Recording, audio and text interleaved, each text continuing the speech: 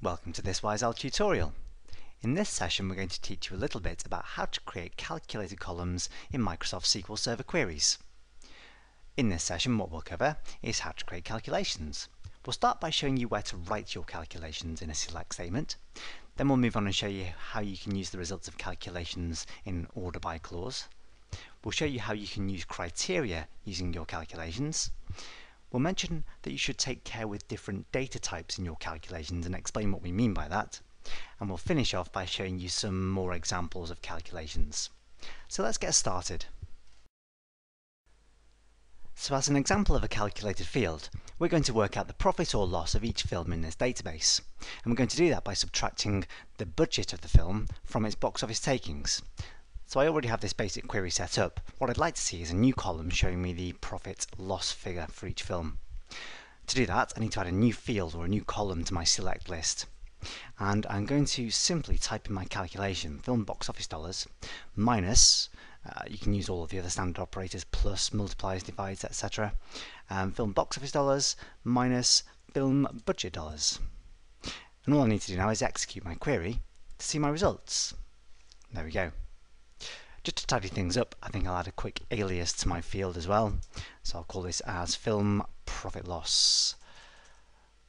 And if I execute the query one more time, there we go, a symbol calculated field. You can sort a query based on a calculated column, just as though it was a built-in column in a table. The best way to do this is by first of all adding an alias to your calculated column, just as I have done here, film profit loss. So I'm going to add an order by clause to the end of my select statement, and I'm going to choose to order by my film profit loss. In this particular version of Management Studio, I get my alias appearing in the IntelliSense list, so I don't even have to type the whole thing in, I'll just press the Tab key at this point. I'd like to sort in descending order so that I see the most profitable film at the top of the list, and all I need to do now is execute the query. And there we go. My results sorted by my calculated column. You can also use the results of a calculation in a where clause to add criteria to a query. So for example, perhaps I want to show only the films in my database which had made a loss, so where the film profit loss is less than 0. Unfortunately, things aren't quite as simple as in an order by clause. Let me add a where clause to my statement. I'm going to try to use my alias film profit loss, where film profit loss is less than 0. Now you can already see in this version of Management Studio that it underlines the alias in red. And if I try to execute this query, it's not going to work. You can't use a field alias in the where clause. Unfortunately, what that means is I have to repeat the entire calculation, so I'm going to replace the alias here with the original expression, film box office dollars minus film budget dollars. If I add that in, I can now execute the query to show all the films where the profit loss value was less than 0. It isn't 100% essential, but sometimes it makes sense and it can make things look a little bit more obvious to either yourself or somebody else reading your query if you wrap the expression in a set of round brackets or parentheses. It makes no effect to this particular query, exactly the same results. It can just make things a little bit easier to read. So that's how you use a calculated column in a where clause. You effectively have to repeat the calculation again. One thing that can easily trip you up when you're working with calculated columns in SQL Server is the data type that you're working with. SQL Server is terrible at implicitly converting one data type to another. It always relies on you to explicitly convert data types. I want to give you an example of what I mean by that and show you where it can cause issues. So what I have here so far is a simple query that shows me the films and their running time in minutes. I'd like to see the running time in hours. So for instance, if the film was 150 minutes long, I'd like to see the running time in hours as 2.5. So to do that, I'm going to try to divide the film runtime in minutes by 60.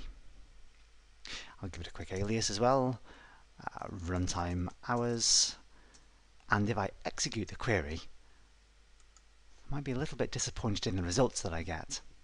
So Jurassic Park is 127 minutes, just over 2 hours, but the running time in hours is calculated as exactly 2.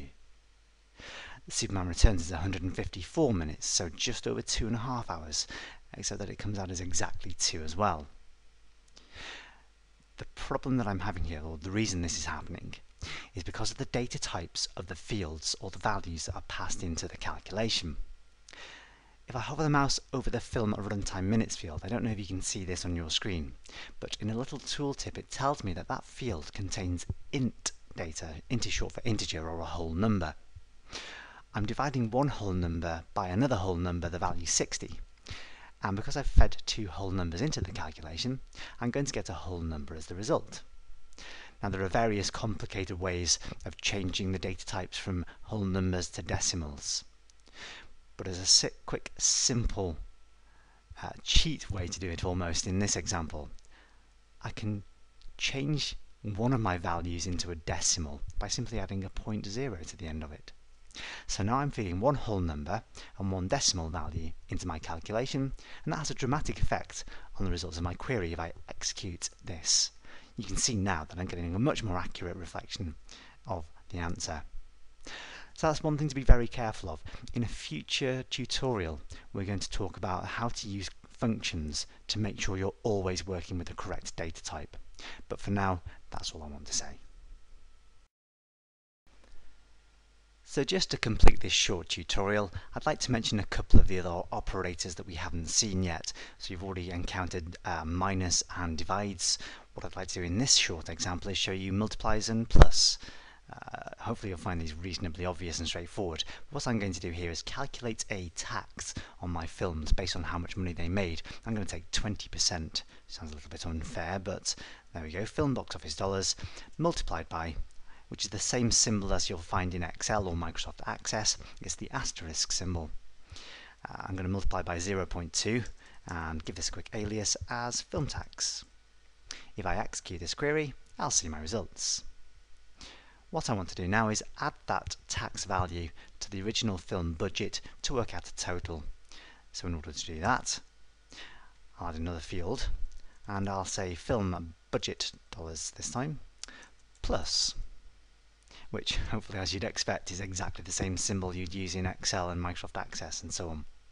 Now unfortunately I can't refer to the field called film tax because when the query runs it wouldn't actually technically exist at that point.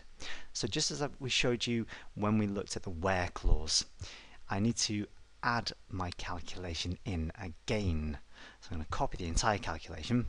I'm going to add a set of round brackets at this point as well and give this a quick alias and call it film total.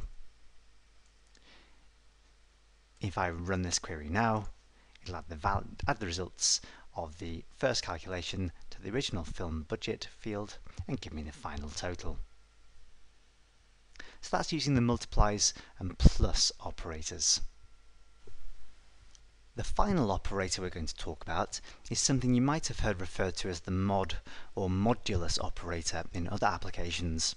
In SQL Server you use the percentage symbol as the modulus operator. What it does is takes one number, divides it by another, and then gives you the remainder of that division. So to demonstrate this, we're first of all going to calculate the film runtime in hours by dividing it by 60. Now all I want to see is the whole hours of a film running time. So if I execute this query, this gives me the full hours for each film, so 2 for Jurassic Park, etc. What I'd also like to see in a new column is the remaining minutes for that film.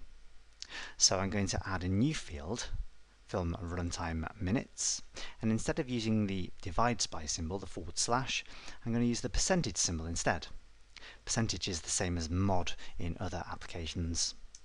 If I give this a quick alias as minutes, when I execute this query, I'll get the combined hours and minutes for each film. So that completes the set of basic operators for our calculator columns in SQL Server. If you've enjoyed this training video, you can find many more online training resources at www.wiseowl.co.uk.